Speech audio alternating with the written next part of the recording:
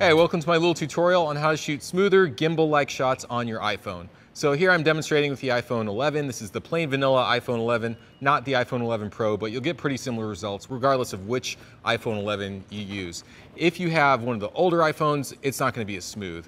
So iPhone 11 in hand, starting up my POV cam. This is the Insta360 Go, by the way. Great little behind-the-scenes camera. So I'm going to open up my app. I'm using the regular camera app. Nothing fancy here. Not using Filmic Pro or any of those paid apps. There's a specific reason for this. Those apps are not as good with the stabilization. They increase the overall quality of the video, but the stabilization, not as good. I don't know why, it sucks, but yeah, iPhone app is what it is. So I've got the app open, and now I'm gonna switch my lens to the 0.5 lens. That's the wide lens, super wide lens. You get great stabilization with both lenses. Actually, the normal lens is even better, but the 0.5 just looks more cinematic to me, especially when I put the black letterbox bars on the top and the bottom. The next thing I'm gonna do here is I'm gonna lock my exposure. By default, the iPhone will expose everything very bright, and if you're in a slightly low light situation like we're in here, that means it's gonna slow down the shutter. And if the shutter's slow, it's not gonna be as stable. So all I have to do is point it towards something bright, let it compensate, and then lock it off by pressing my finger against the screen for a while. That's even too bright, so I'm gonna lower this even more, which means to drag my finger down like that. Okay. One more very important thing, I'm not holding my phone like this. If you're trying to make it look cinematic, shoot horizontally. Movies are not vertical. Now, if you want a cinematic Snapchat or whatever, fine, shoot vertically. But for all my demonstrations today, I'm gonna hold horizontally. So I'm gonna position my body properly to walk smoothly with the iPhone. So what I'm gonna do here is I'm putting this hand in the middle of the phone, not on the side, in the middle. This hand is gonna sort of help to guide from beneath. Now the next thing that's really important here is bending the knees and walking with your shoulders level. So that means instead of walking like this, I'm gonna walk more like this, okay? So knees bent, and we're just gonna glide forward and keep the shoulders flat. Let's give it a try.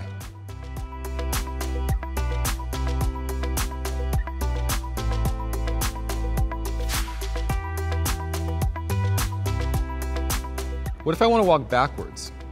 Well, I can just walk like this. That will look pretty smooth. But you run into one little problem. If you're not watching where you're going, you're gonna hit something, maybe hurt yourself. So one thing you can do is just shift your body position and grip the phone like this. Make sure your fingers aren't in the shot. Just grip your phone like that, and then walk forward.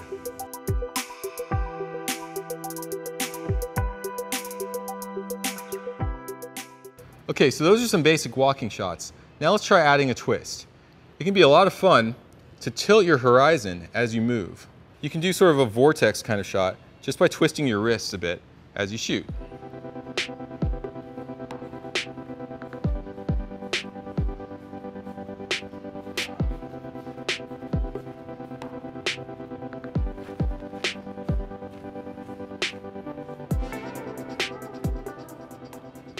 The most important part of doing any movement with your iPhone is that you keep the speed of the movement constant.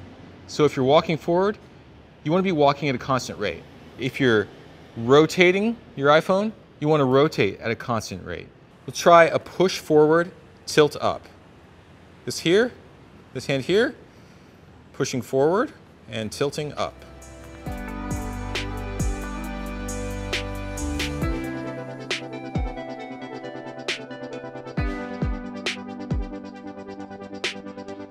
I'm moving forward at a constant rate, tilting up at a constant rate.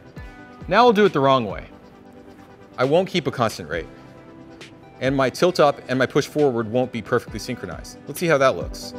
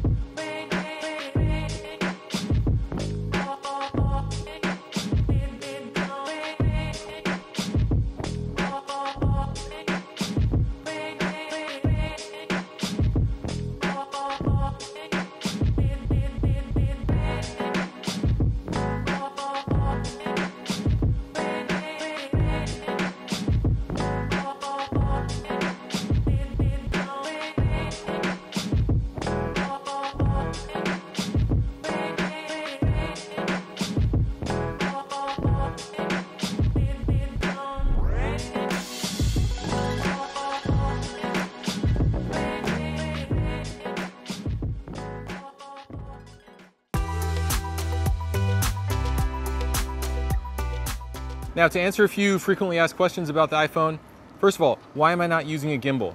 Well, in my logic, if I put a gimbal on this thing, it's going to be about as big as a regular camera. And given that a phone's image is not really as good as a regular camera's image most of the time, there's really no reason for me to add bulk to this, because I might as well just bring a regular camera if I'm going to make this too big to fit in my pocket. So that's why I don't use a gimbal at all with the iPhone. Second frequently asked question, what do you do about low light? Well, again, this is just a situation of avoidance. The iPhone's never going to be very good in low light. The wide angle lens is even worse in low light than the normal lens. So my advice there would be, number one, don't use the wide angle lens if it's too dark. And if you have the iPhone 11 Pro, I believe the telephoto lens is also bad in low light, so you want to just stick to the main lens. And my other piece of advice for shooting in low light, just don't let the phone expose automatically, because it's going to try to overexpose everything and make it too bright. So just lock that exposure and then drag it down a bit so that you recover your highlights a bit and you crush the noisy, shadowy stuff into black, and that's about as good as you're going to get. And the third frequently asked question, what about shooting in log? Well, I don't shoot in log because the camera app doesn't allow it. If I was going for a kind of shot that didn't require stabilization, then I would switch over to Filmic Pro or some app that lets me manually control stuff better, and then I might try out a log profile.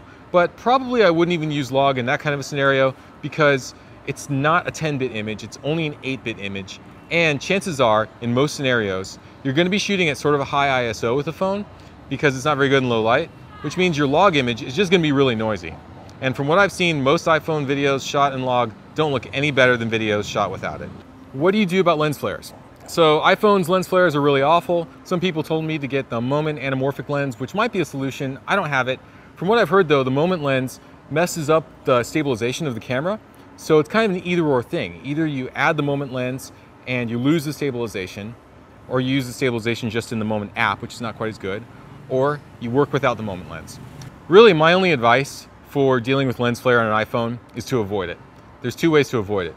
One, you change your lighting. So instead of shooting at an angle where you're gonna get a lot of reflections and stuff from the sun, you just move a little bit so you don't get those reflections. The second thing you should do is just keep your lens clean. Like I wipe it on my shirt. You're probably supposed to use a lens cloth, but I just wipe it on my shirt right before each shot. Try not to get fingerprints on it.